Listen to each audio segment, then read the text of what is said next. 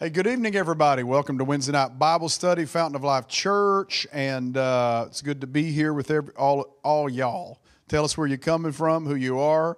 I see people already online, John and Peggy and Tina and Eric Smith, and all you guys, come on out. Come on out and join us. Fountain of Life Church, Wednesday night. It's going to be good. And I want to talk about what's coming up at the church in the next few weeks, and then we're going to get right into the scripture. Good to see you guys. Good to see Eric, Tracy, Ike, and Lucille. Good to see you guys. We're in the middle of Serve Month, and we just had Family Day Sunday. Family Day was a fantastic success for us. Hey, Monette and Ed and Carolyn. Hey, Denise. Hey, Eric. Hey, Candy. Hey, Julie. Good seeing all of you guys. Family Day was a great success for us. I think over 400 people stayed back for Family Day after the morning services, so that was incredible. And I think Edenton had a great time as well with Family Day. Good to see you, Eric, Lynette, Alicia, Howard, and Vicky, Candy. Good to see all of you, Viola. So it was a great success, but we're going all week long doing things on Saturday to serve our community. This past week we had a team, mostly our staff, that went out and walked Main Street in Elizabeth City and helped weed the flower beds, and they just did a ton of work. If you're on Facebook, you can see some of those posts, and the city posted about it and stuff, so it was great that our guys went out and did that. Hey, Edna. Hey, Laree. Good to see you. Hey, Dawn, Candy, Mike and Lita. Good to see you guys. So this Sunday, we're joining up with the missions team, Fountain of Life missions team, and they're going to the Souls Ministry. Their new building is across from New Quality, the old S&R, they're saying. They're doing haircuts and shaves and collecting and handing out toiletries and socks and Bibles and doing a lunch prepared by our folks, and that's from 10 to 1. Michelle McGrath is the contact. You can also contact the church about that. Also, there were sign-up things at a Welcome Center. There were sign-ups online for it, okay, in case some of y'all missed that. Hey, Bethany. Hey, Teresa. Hey, Leon. Hey, Jeff and Margie, Rita, good to see all of you guys. Next, then the following week, the 23rd, we're going to be, the Sunday morning front end, the greeters, the Welcome Center, will be dividing time or people, depending on how many sign up, between Salvation Army and Hope Line, helping them move items and sort and clean items. This is organized through, of course, Stacy Hickman and Heather Snowden. That's with the Salvation Army and Hope Line. So that's great. And then the final Sunday, the Edenton campus, in conjunction with Beverly Gregory and the Senior Center down in Edenton, will be serving senior citizens in the Hertford-Edenton area, cleaning up their yards, hauling off trash. So if some of you would like to get involved with that, contact Stacy Harris here at the office, call the church office, get online and sign up. Sign up on Sunday morning at the Welcome Center, okay? So just a great month just to serve our community. And we're ending the month with prayer and fasting. The last Wednesday, Thursday, Friday of the month is going to be prayer and fasting. And then on that Friday night, we're going to be getting together and having a prayer meeting and celebrating communion together. So I want to encourage you to do that. It's good to see you, Karen. Good to see you, Mary, from down in watching from New York. Good to see you, Peggy. Good to see you, Michelle and Jeff and Bill. Good to see you, my brother. Good to see Stacy and Phyllis. And good to see all y'all here. I've got my faithful audience of one, Dana sitting out in the crowd tonight, and all of our team up top working very, very hard. So praise the Lord. We've been in discussions about bringing Wednesday night back live. There's just some work that has to be done between now and then to make it happen. Okay. Also, October 1, 2, 3, 4. Set it aside. Pick up your phone right now and block out those dates. Write it on that calendar that's on your refrigerator. Do whatever you have to do to get here October 1, 2, 3, 4. If you're from out of town, come on down. Find a bed and breakfast, find an Airbnb, find something, find a hotel, stay with a friend, stay down in Edenton, stay in Chesapeake. You can get here however you can do it. This is a meeting you will not want to miss. I want to show a promo right now. I'm going to show a promo right now of what's getting ready to come up. We've been doing this for about 10 years. We call it Breaking Barriers. He gave His life for you and I, and He gave it for the thief on the cross. And I'm here to tell you, the highest price was paid for you and I. The salvation is free, but tonight it is not cheap. We still are not going to bow. We are not going to budge. We're not going to lower our standard. We're not going to give up on healing. We're not going to give up on the Holy Ghost. It doesn't matter the result. We're going to stay true to the end. How many are believing that God's going to bring a divine recovery of everything the enemy has stolen? Right now, I decree over this house that whatever the enemy has stolen, I decree exponential return. Let there be a generation that rises up in apostolic authority and prophesies and decrees and declares the word of the Lord and has enough audacity to watch and see the word come to pass. I literally had to turn off my phone, turn on some worship, get in the Word, because I refuse to allow the culture around me to be the thing that overshadows my life. All right, can somebody just shout hallelujah? Give me some fire emojis out there or something if you're coming to Breaking Barriers. Hallelujah. I mean, it's going to be great. The young guy you heard, Russell Johnson, I just studied a little bit about him. He has over 34,000 Instagram followers. And I heard a story recently where his church was doing something with a local coffee shop, having Bible studies there or meetings there or something. And then the coffee shop said, we looked at your website. When we hear what you believe, you can no longer meet here. And they said he was like, thank you. We'll go do our own thing. I don't know if they started their own coffee shop or what it was, but it's just like he's out there in a really, really, really woke culture and just standing for Jesus. So I'm excited, man. Wow, I'm excited to have Jane Hammond in the house, bringing that prophetic gift. Her and her husband Tom, who's awesome, bringing them into our house. It's just going to be fun. It's going to be fun. Get in here. Come early. Put the roast on. Get your crock pot going. Get the kids' clothes ironed for the whole week. Get everything laid out so you can prepare for the move of God. Fast and pray. Come to church hungry.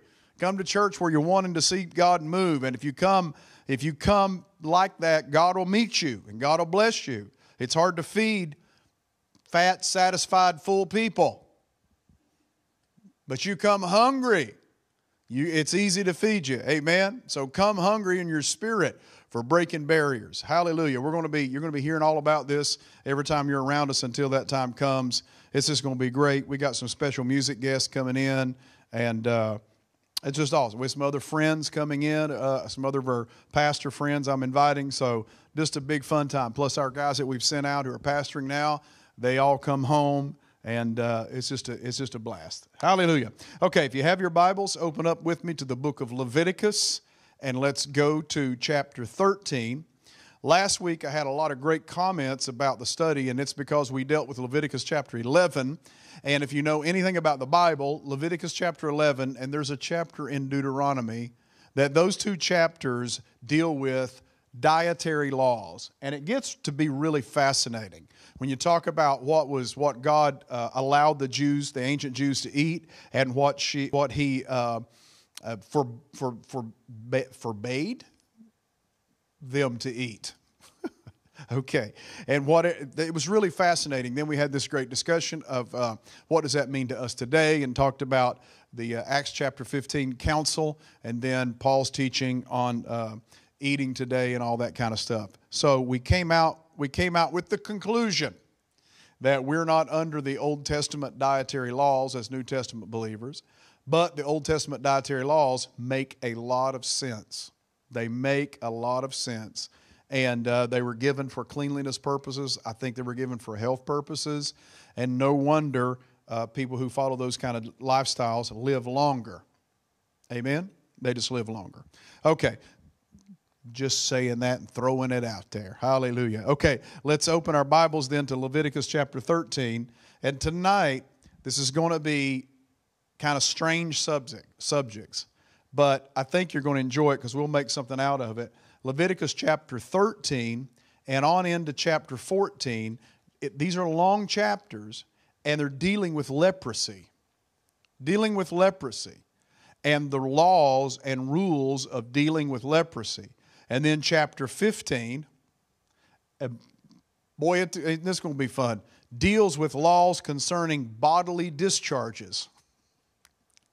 So, and I'm serious, but God cared so much about people that He dealt with all of this because He wanted the people to be healthy, to be whole, to be separate from the other nations and tribes, and He wanted them to represent Him on earth. So God cared about everything. Do you believe God cares about everything in our lives? That He cares about what we eat, what we think, what we read, what we listen to, what we set our hands to do in life, what we say, who we associate with, how we spend our time, how we worship. Yes, yes, yes, and amen. God is interested in all of it. Thank you, Cheryl. Leviticus chapters 13, 14, 15. That's what I'm focusing in on tonight. If you go to the beginning of your Bible, start turning right, you're going to go Genesis, Exodus, Leviticus. It's the third book of the Bible, okay? So thank you guys for joining me. I'm going to read out of the ESV tonight. And I have a ton of notes. I brought like 25 pages of notes. So let's work our way through this. I won't read all of this because it is, Cindy says, oh, goody. You're already getting excited about the subject matter.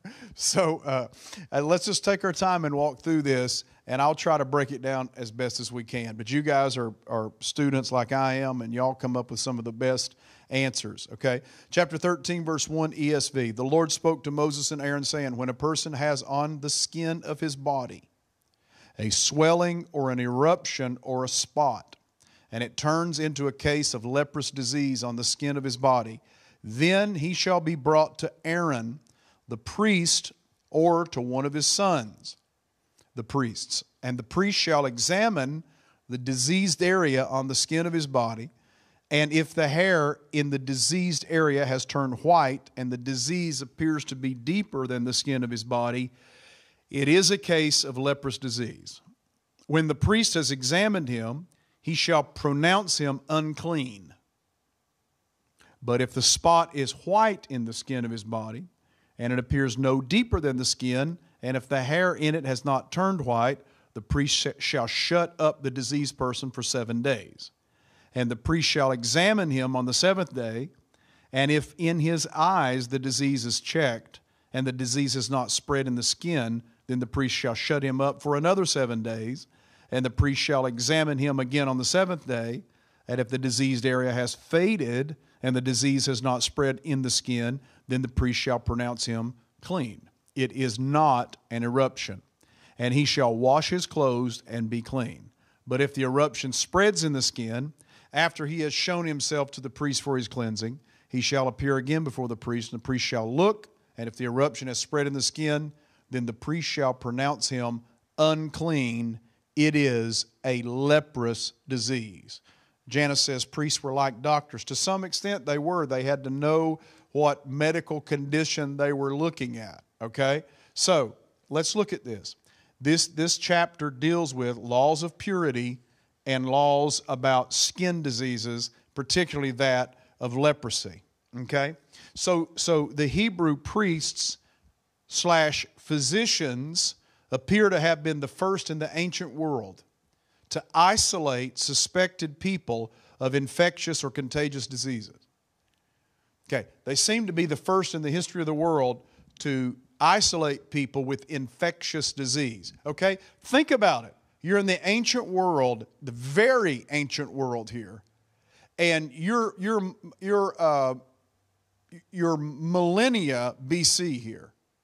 Okay, and so if you're millennia BC, how advanced was society and how advanced was any medical understanding? So God comes and tells them how to deal with probably the worst infectious disease that the ancient world had to deal with, and that was leprosy. God gives them instructions on how to deal with it without modern medicine, without any kind of treatment like that. Isn't that incredible? Larry says it's similar to public health laws and rules today. Yes, it is. So the law provided that there should be most careful distinction made between actual leprosy and that which may appear to be leprosy. And when the case was clearly defined one, the method was drastic in the extreme. Okay? So if the hair on the sore has turned white and the sore appears to be deeper than the skin of the body, it's leprosy. So the methodology here is that if a person could not be pronounced clean with certainty, then they were isolated until they could be declared clean with certainty. Okay? So these judgments were based on really sound medical diagnoses and concern. And the judgments were made with a concern for the benefit of the afflicted person and with a greater concern for the health of the community. Okay? So two principles are perpetual in their application. The state should ever have the right of inspection and examination. It should, however, use its right with the greatest care that no wrong be done to any individual, according to one commentator here, okay? The type of infectious disease is not specified, but it has often been associated as leprosy. And here in the ESV, one of the reasons I liked reading this tonight is that they actually use the term leprosy or leprous, because it is a tad unclear in the original Hebrew, okay? So it's saying that the type of disease was not specified, but it was thought to be Hansen's disease or leprosy, okay? Since the noun sara'at was translated lepra in the Septuagint, it came out to be leprosy. I know y'all are interested in all that stuff. Hallelujah, okay? So illnesses such as smallpox, measles, and scarlet fever might start out with a skin condition similar to leprosy. And the person would be isolated for the necessary time until the condition cleared up. This quarantine helped prevent the spread of these kinds of diseases among the people of Israel. But leprosy was dealt with so seriously because it was such a horrible disease. It was also a dramatic picture, and many people have seen it as a type and picture of what sin is like. That sin starts out small and seemingly innocuous, but then it goes deeper, and it goes deeper to where it deforms and numbs the person and eventually kills the person.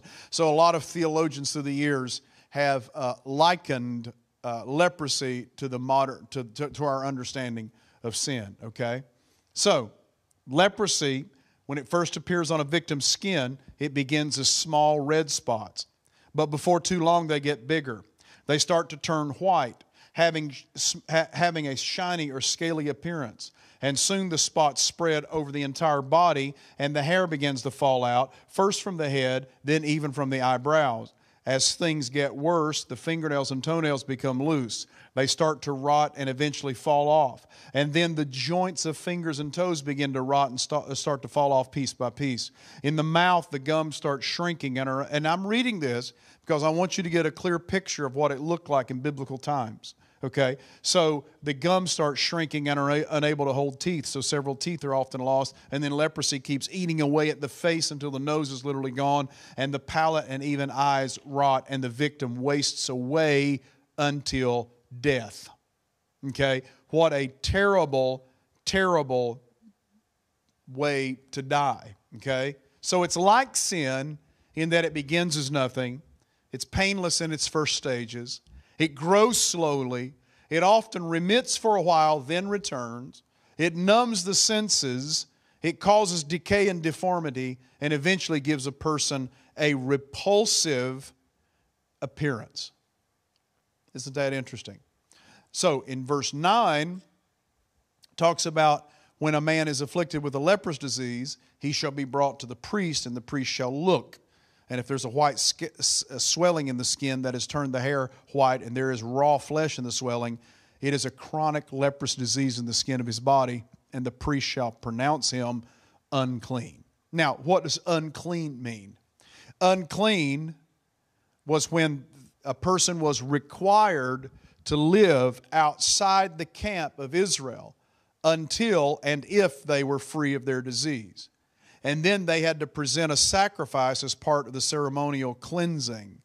So we shouldn't necessarily confuse here in modern terms the term unclean, meaning they're under the condemnation of God, or we shouldn't interpret it as they were excluded from the love of God or even the love of their community. The purpose of this law was to separate them to protect the rest of the community. So we all understand that? Somebody shout, amen. And Charlie says it's worse than skin cancer. It sounds awful. Cheryl says not to mention how the community turns against them. No family, no love, complete isolation. So it was a way of protecting the community. Okay? So I'm not going to read through all of the rest of this because it's quite laborious. So let me just hit the high tops, the mountaintops, so to speak, the high points. Okay? The priest shall examine him. If he sees a spot of raw flesh in the swelling, they conclude it's leprosy.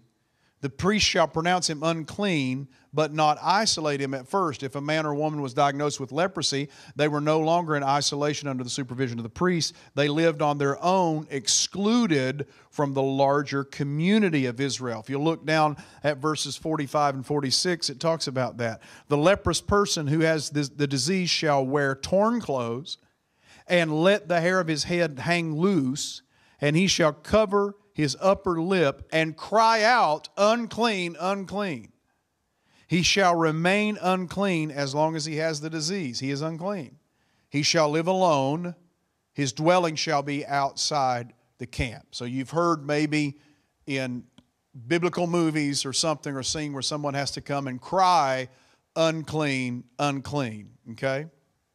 Very contagious, Cliff says. Yes, Phyllis says it's an illustration of sin because it's contagious and destructive and leads to separation. Doesn't sin do all that if remained unchecked? Okay. So then in verses 12 through 17, they had to it examines an outbreak over his entire body. If the leprosy breaks out over the skin, if the leprosy has covered his body, he shall pronounce him unclean. If the leprosy has covered all of his body, this is... Okay, let's just go ahead and read this because this is interesting here.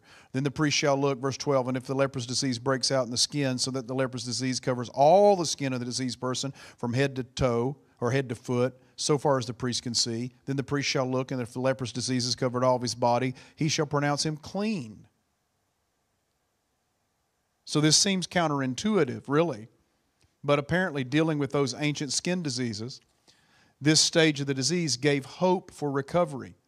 In addition, it provides a powerful spiritual picture, given the association of leprosy with mankind's awful condition. It's interesting that, like, if he sees it at the first stages, he can pronounce him clean. It's almost like a word, a blessing on the guy, considering him clean so he will hopefully come out of it. So, Mary says the one leper out of the 10 lepers healed in Luke 17 were told by Jesus to go to the priest. Yes, remember that? Go to the priest and show that you are clean. Why? Because of Leviticus chapter 13. The one out of 10 lepers who is mentioned as a foreigner has a knowledge that Jesus was the true high priest and therefore showed himself to him, giving thanks, praising him. That's a powerful sermon right there, Mary, that, you know, the one leper came back to give thanks, so it teaches us thanksgiving, but also he came back acknowledging Jesus as the true high priest. And he was a foreigner, which, you know, drives home the point that the religious establishment of Israel really didn't receive Jesus. Christmas time's coming. Hallelujah. So, okay, you see kind of the way this is rolling here, okay? I'm not going to read all of this. 45 and 46 is leprosy is full blown.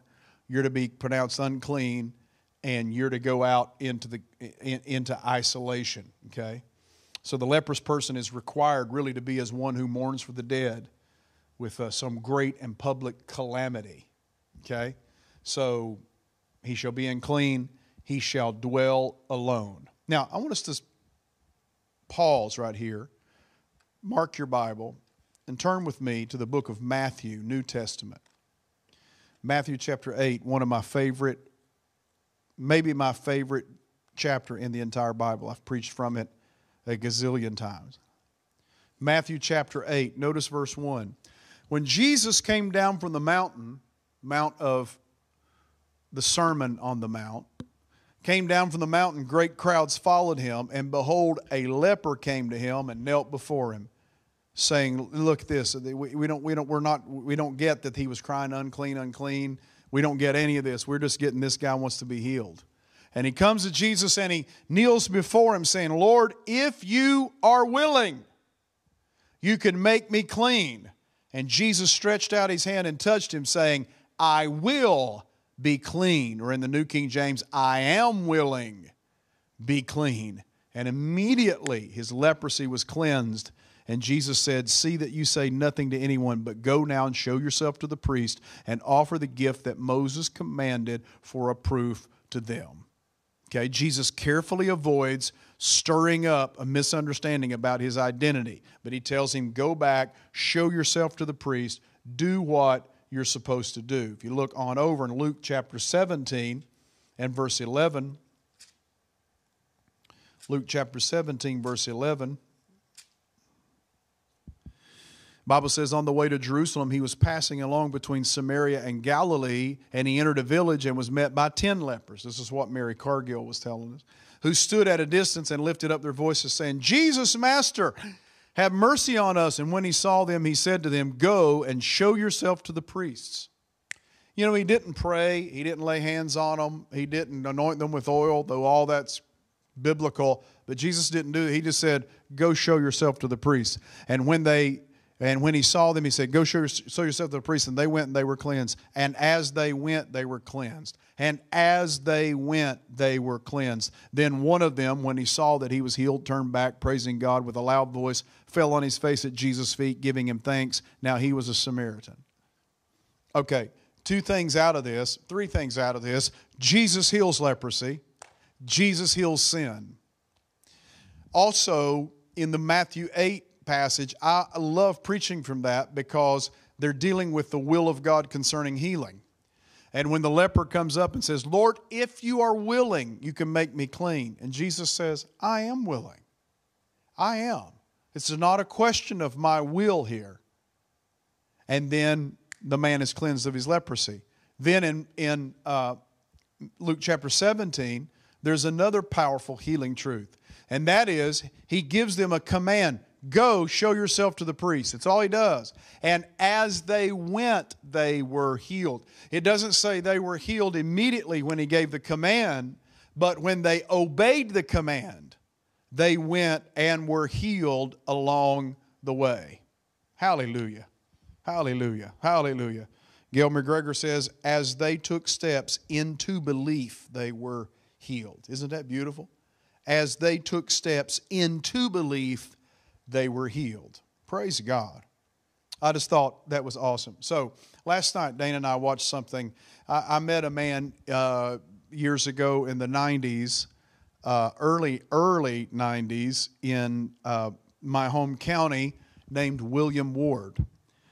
And he's now passed on and gone to be with the Lord. But Dr. Ward was probably in his 80s when I met him.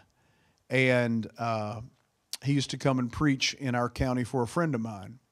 Now, Dr. Ward was well known in the tent meeting days of the 40s and 50s, and he had one of the largest tents in America. He's friends with Oral Roberts. He used to publish this book and magazine called Treasures that was absolutely a treasure. After he passed away, I went to Richmond and visited his widow. And she gave me some of those old treasures collections of his writings. He was brilliant. He had at least 2 earned doctoral degrees, had traveled to 88 nations of the world and preached. I mean, just a faith man, had 20 visits to heaven in his life. But he went to the Bahamas, and he was preaching in the Bahamas, and he went to a leper colony. And he wanted to pray for the lepers, but they told him he couldn't get within like 100 yards, I think, of the lepers. So he said, just line them up. And they lined them up, and he prayed for them, and God healed over 50 lepers in one moment. So then, later on, he was in a meeting in America, and he heard a man say, the greatest miracle I've ever heard of. was when an evangelist went to Bahamas and 100 lepers were healed in a colony. And Dr. Ward thought, well, that was me, but it wasn't 100. And he talked to this guy and he said, no. But the story went that as you were praying, you also said, Lord, and even for those who are too weak to come out of their caves or their houses or whatever, we pray they're healed. And come to find out, all of them were healed, 100 lepers. And then they stayed under state supervision for a year, I think, to make sure they were healed and to see the progress they had made. So anyhow, I just thought it was a cool story that Jesus heals the lepers in the Bible, and He heals lepers in modern day, stories as well. Dr. William Ward. You can find it on YouTube. It's a story of, he's got a story of his visits to heaven. And he did a thing with Sid Roth when Sid Roth looked way younger, and he was interviewed by Sid Roth. Dr. Ward had a brother-in-law named Wallace Heflin, who had a son and daughter who were powerhouse preachers, Wallace Heflin Jr. and Ruth Heflin. Now, Ruth Heflin, here I'm going on stories and nostalgia here, but Ruth Heflin wrote a book called Glory. She handed me the original copy of it, the original edition of it. I have it in my library. That book went on to really impact the people at the Brownsville Revival Movement. They read that book, and I was blessed by the book. And I met Ruth in Richmond where they had their campgrounds, and then went over to Israel and met her in Israel because they had a prayer room in Israel where they would go and minister to the Lord. Prophetic, prophesying over kings and princes. And anyhow, God still heals lepers. Can somebody shout amen? Okay, let's look at a takeaway from chapter 13. I know I didn't read the rest of it because it's a lot of text, but you can read it in your own time. Let's look at a takeaway from chapter 13. If anyone has leprosy, the priest shall declare them unclean, and they shall live outside the camp. A leprous garment shall be burned. We didn't get into all that, but anyhow, you can read it. What questions from chapter 13? I have only one question, and that is in verses 2 and 3. If you look at it, did the priests also serve as doctors? Did the priests, this is the question that Janice kind of raised earlier. Did the priests serve as doctors? I thought it was an interesting question. It comes out of the Quest Study Bible. So if you guys have any response to this, I know you guys are reading your study Bibles out there, and I was just going to join in with you.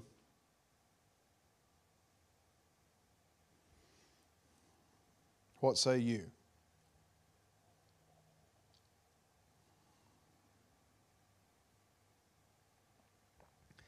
Emily says, I have that book, and I've been to the Ashland Pentecostal Campground many times. Wow.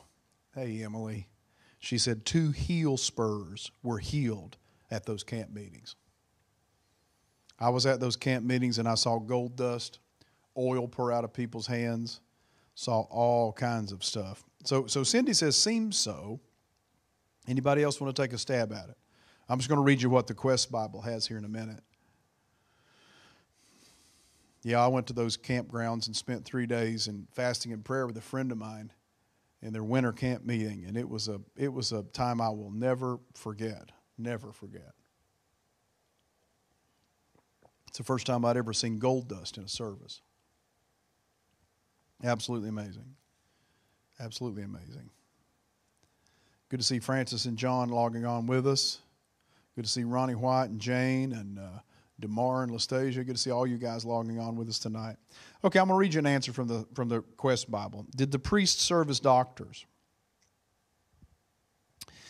The Quest Bible is saying, though priests diagnosed skin conditions,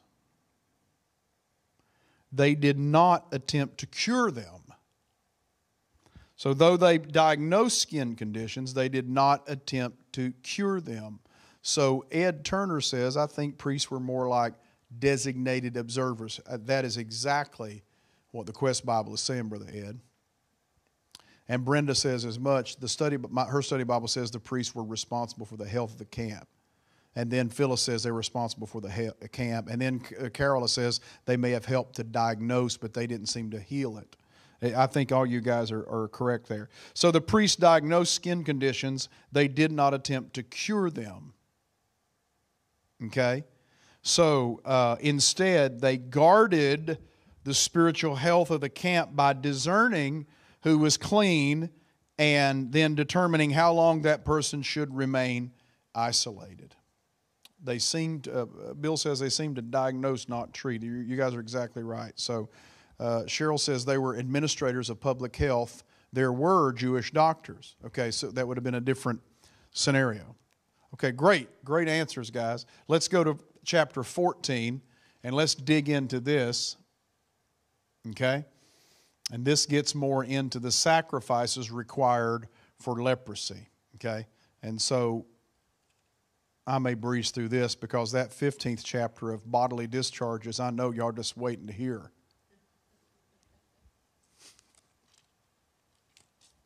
I'm sorry. All the word is good, and I'm not making light of it, but it is like, wow, God dealt with everything. Are you kidding me?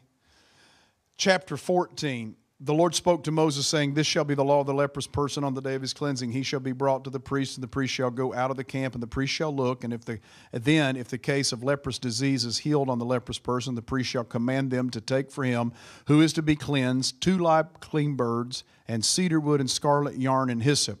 And the priest shall command them to kill one of the birds in an earthenware vessel over fresh water. He shall take the live bird with the cedar wood and the scarlet yarn and the hyssop, and dip them and the live bird in the blood of the bird that was killed over the fresh water. And he shall sprinkle it 7 times on him who is to be cleansed of the leprous disease.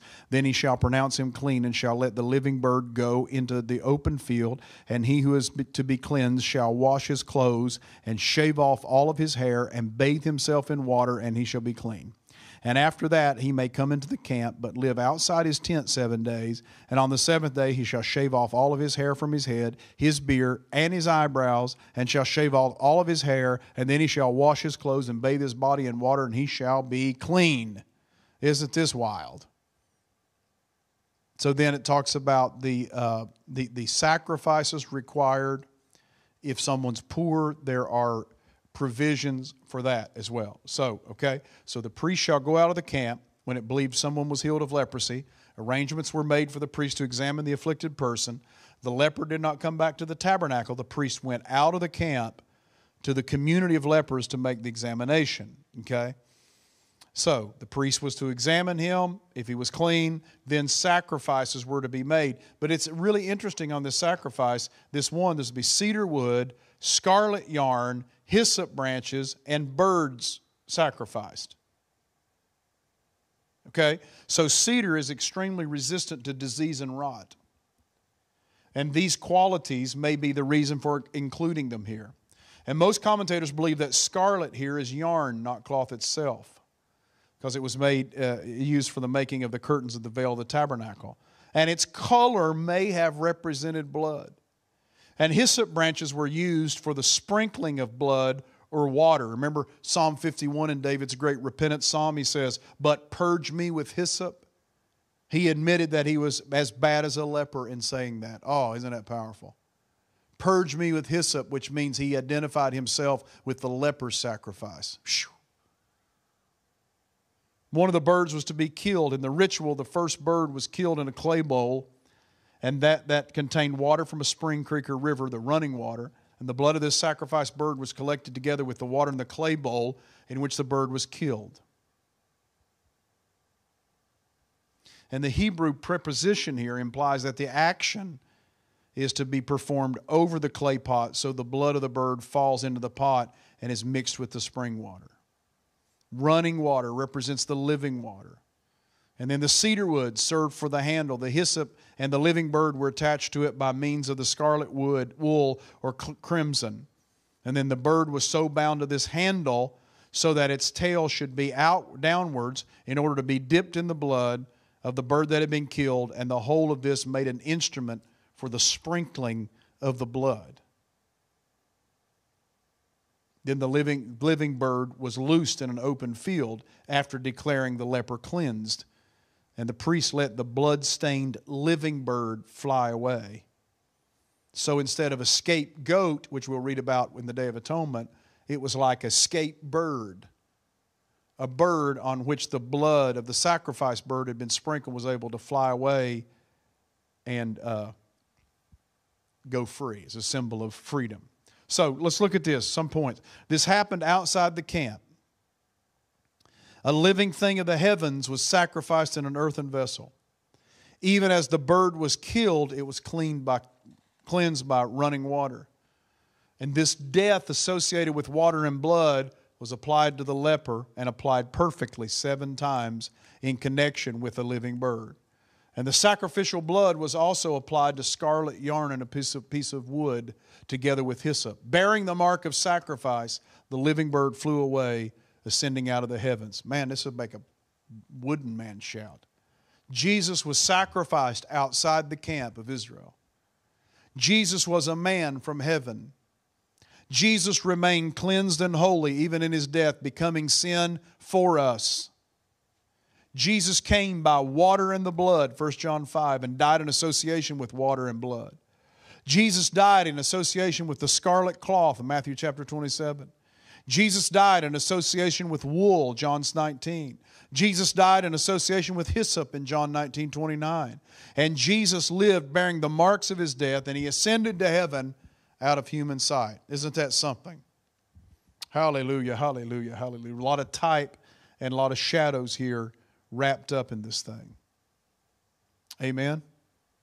Wow. Okay. So then there's a presentation at the tabernacle, and the leper is allowed back into the community, and 1 male lamb is a trespass offering, verses 12 through 14, and then there's an application of oil in verses 15 through 18. And the oil was used as medicinal treatment in biblical times, but it also was used for anointing things representing the power of God. Wow, isn't this incredible? Isn't this incredible? Hallelujah, hallelujah. So, let's look at this. Let's look at verses 15 through 18, chapter 14. Let's look at this. The Bible says, verse 15, "Then the priest shall take some of the log of oil and pour it into the palm of his own left hand, and dip his right finger in the oil that is in his left hand, and sprinkle some of the oil with his finger 7 times before the Lord. And some of the oil that remains in his hand the priest shall put on the lobe of the right ear of him who is to be cleansed, and on the thumb of his right hand, and on the big toe of his right foot, and on the top of the blood of the guilt offering. And the rest of the oil that is in the priest's hand shall he put on the head of him who is to be cleansed." So it's interesting that, like one person said, this dramatic act, this cleansed leper, there's a sense in which God regards him again as a priest and king in the anointing of oil. Hallelujah. Are y'all getting anything out of this tonight? Give me some shout online. Hallelujah. So, in verse 33, there's another turn that happens, and it's not necessarily dealing with people anymore. It's dealing with homes. So verse 33, "The Lord spoke to Moses and Aaron, saying, When you come into the land of Canaan, which I give you for a possession, I put a case of leprous disease in a house in the land of your possession. Then he who owns the house shall come and tell the priest, There seems to be, to me, the case of leprous disease or disease in my house. Then the priest shall command that they empty the house before the priest goes in to examine the disease, lest all that is in the house be declared unclean. And afterward the priest shall go in to see the house. He shall examine the disease, and if the disease is in the walls of the house with greenish or reddish spots, and if it appears to be deeper than the surface, then the priest shall go out of the house to the door of the house and shut up the house 7 days. And the priest shall come in again on the 7th day and examine it again. And then verse 40, then the priest shall command that they take out the stones in which the disease is and throw them into the unclean place outside the city. And he shall have the inside of the house scraped all around, and the plaster that they scrape off they shall pour out in an unclean place. Then they shall take out other stones and put them in the place of those stones, and he shall take the other plaster and plaster the house. If the disease breaks out in the house again after he's taken out the stones and scraped it, then the priest shall go and look. And if the disease is spread in the house, it is a persistent leprous disease in the house, and it is unclean.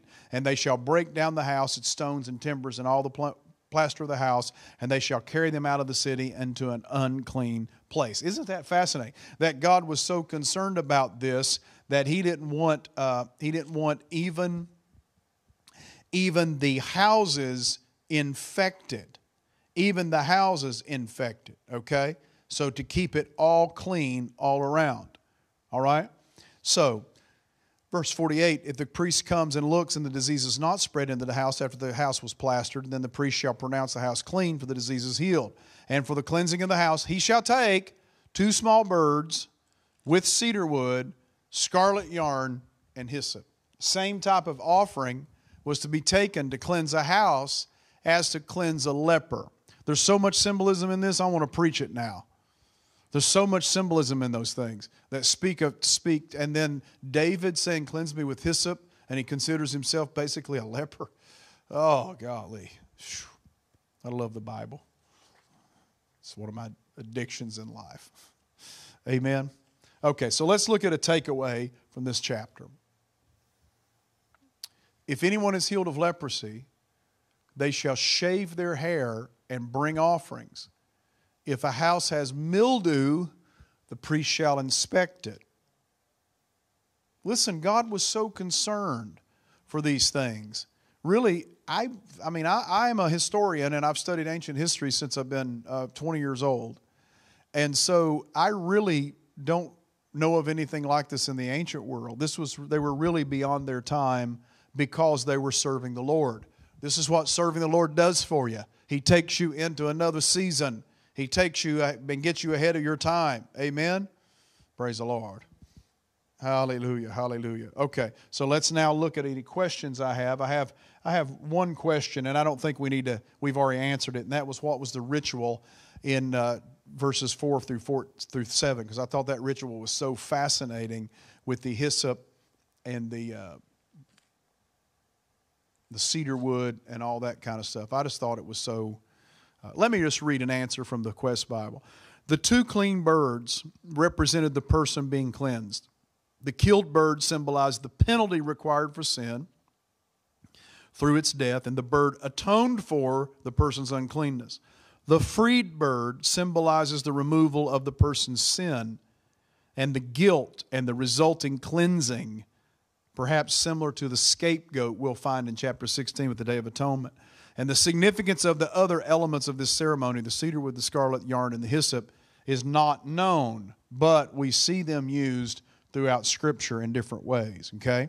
So Travis says olive oil has various potent effects, including antimicrobial, antioxidant, immunomodulatory, and anti-cancer, anti-inflammatory, hepatoprotective, and anti-neurodegenerative, and neuroprotective, and other beneficial health effects. Olive oil. Y'all hear that? Phyllis says, isn't it amazing? Everything is done on the right, and Jesus is at the right hand of the Father. Yep, right earlobe, right thumb, right toe anointed. Amen.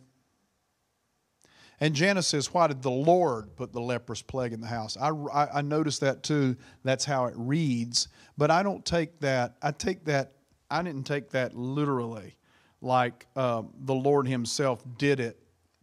I didn't take it literally like that. If somebody has an answer to that, because I don't think the Lord, it could have been like the Lord had allowed it because of some disobedience of Israel or something like that.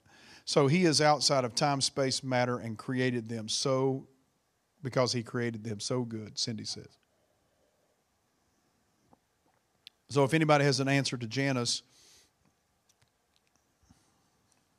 we'll roll on to chapter 15 and finish this out. Then next week, we're going to get into 2 very, if we have time. First of all is the Day of Atonement. That is Yom Kippur. It's coming on us at the end of September. We're in the Yom Kippur time, where there's Feast of Trumpets, Rosh Hashanah into Yom Kippur. So this is a super important month, and I've talked about it in church, how much I love this month. So we'll talk about that next time. And then if time, one of the following chapters deals with sexual morality in the camp of Israel. Homosexuality and bestiality and all that stuff is addressed. And I think it's super important that we hear that now in our time. So if anyone has an answer to Janice, you let it roll. I'm going to go on to chapter 15. We have a little bit of time here left. So 15. The Lord, Leviticus chapter 15, verse 1. The Lord spoke to Moses and Aaron, saying, Speak to the people of Israel, and say to them, When a man has a discharge from his body, his discharge is unclean. And this is the law of his uncleanness for a discharge, whether his body runs with his discharge or his body is blocked up by his discharge. It is his uncleanness. Every bed on which the one with the discharge lies shall be unclean, and everything on which he sits shall be unclean. And anyone who touches his bed shall wash his clothes and bathe himself in water and be unclean till that evening. Whoever sits on anything on which the one with the discharge has sat shall wash his clothes and bathe himself in water and be unclean until the evening. And whoever touches the body of the one with the discharge shall wash his clothes and bathe himself in water and shall be unclean until the evening. And if the one with the discharge spits on someone who is clean, then he shall wash his clothes. If the one and bathe himself in water and be unclean until the evening. And any saddle on which the one with the discharge rides shall be unclean. And whoever touches anything that was under him shall be unclean until the evening. And whoever carries such things shall wash his clothes and bathe himself in water and be unclean until the evening. And anyone with whom the one with the discharge touches without having rinsed his hands in water shall wash his clothes and bathe himself in water and be unclean until the evening. And an earthenware vessel that the one with the discharge touches shall be broken, and every vessel of wood shall be rinsed with water. And the one who had the discharge, when he is cleansed of his discharge, he shall count for himself 7 days for his cleansing, and wash his clothes, and shall bathe his body in fresh water, and be clean. On the 8th day shall take 2 turtle doves, and then make sacrifice. So here's the deal. God is concerned. He's so concerned about the community health that here, any kind of man that has some kind of discharge from his body, there's to be a cleanliness about all of it. There's to be a cleanliness about all of it, okay? Now, in verse 16, if a man has an emission of semen, he shall bathe his whole body in water and shall be unclean until the evening. And every garment and every skin on which the semen comes shall be washed with water and be unclean till evening. If a man lies with a woman and has an emission of semen, both of them shall bathe themselves in water and be unclean until the evening.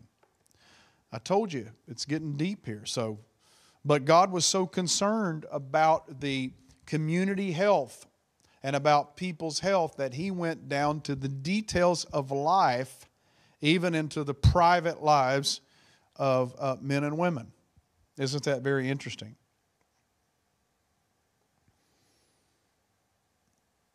So Carol has said, could it be that the evil spirits lived in the Canaanite house that the Lord put the plague on? Okay, so more like it was a plague upon the Canaanite houses that they had occupied, or they would occupy maybe. That's a possibility. Very interesting. Okay, now they deal with women here, verses 19 through 33. If a woman has a discharge, and the discharge in her body is blood, she shall be in her menstrual impurity for 7 days, and whoever touches her shall be unclean until the evening.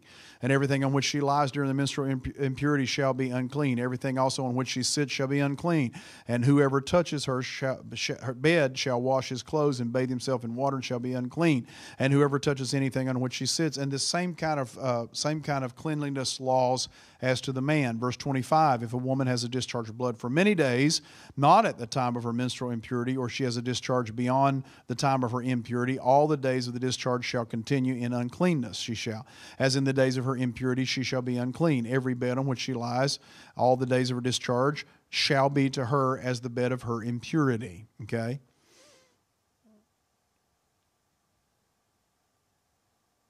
So, then there's a sacrifices given for the uncleanness.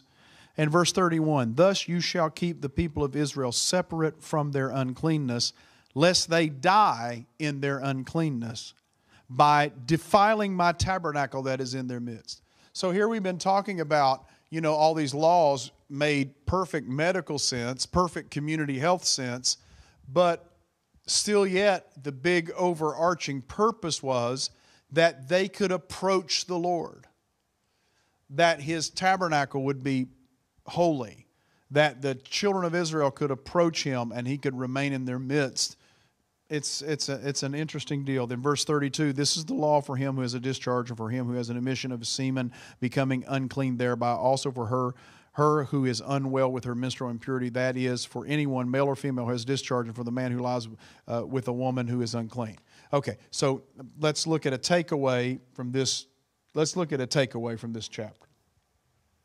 When a man has a discharge, he is unclean. When he ejaculates, he is unclean until evening. And when a woman has her period, she is unclean. That's about as raw as we can put it tonight. So let's look at verses 5 through 13. We talk about all this bathing and all the cleanliness that had to take place. How did the people in the middle of the desert find water? How did the people in the middle of the desert find these? How did they find that? Interesting. It's my last question for the night. How did they find that? Janice said, could these discharges be venereal disease? Possibly. Possibly. So how did they find fresh water in the middle of the desert? Let me give you something here. Water was drawn from natural artesian wells or collected in cisterns from rainfall. So not all the Israelites would have bathed daily, only those with bodily discharges or flows of blood. So ritual bathing, which called in Hebrew the mikvah, ritual bathing and the washing of clothes did not necessarily involve immersion, but involved washing in a small basin, which means the amount of water required would have been much less than the description seems to suggest. And this is according to some scholars. So they had cisterns. If you go with me to Israel in the future, you'll see these things. There are cisterns that were collected in most of those ancient sites. And I'm thinking here, as I read that, of the society at Qumran. Because if you go with me to the Qumran society down in the desert, in the Judean desert, you'll see that they had special places that would have been mikvahs, which would have been ritual baths that they would have gone through. I don't know. I've always heard that this is what was happening with Bathsheba on the rooftop, that maybe she was in a mikvah, a ritual bath, and that's when David saw her. Very, very interesting, huh? Very interesting. So Travis said they followed water, oasis, wells along the travel routes. Okay, that sounds very reasonable. And God provided, we know God provided water for them out of a rock supernaturally. So here's the deal. Interesting. God deals with leprous diseases, skin diseases. God deals with mold and possibly the diseases in a home. And God deals with the emissions from human bodies. And he gives them societal laws right down to those details. Isn't that amazing? Isn't that amazing? Last time we talked about the dietary laws that he was concerned about.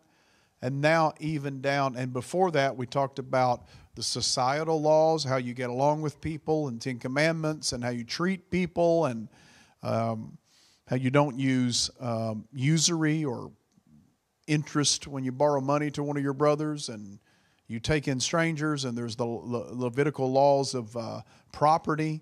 That property is always returned to those who are indebted in the Jubilee years, and then every Sabbath year you take a break. Every Sabbath year you give your field a break, and you just live off the wild produce that comes out of your field. I mean, God had it down to the details because he cares for his people, and he cares for us in the same way.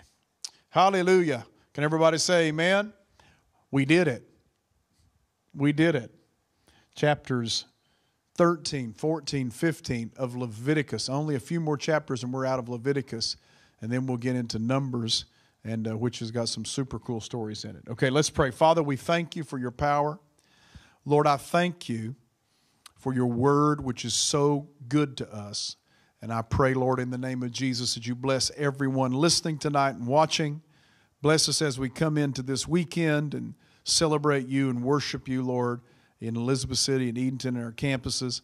And I just give you praise, Lord. Bless us, Lord, now in Jesus' name. Everybody can shout amen. See you guys Sunday morning.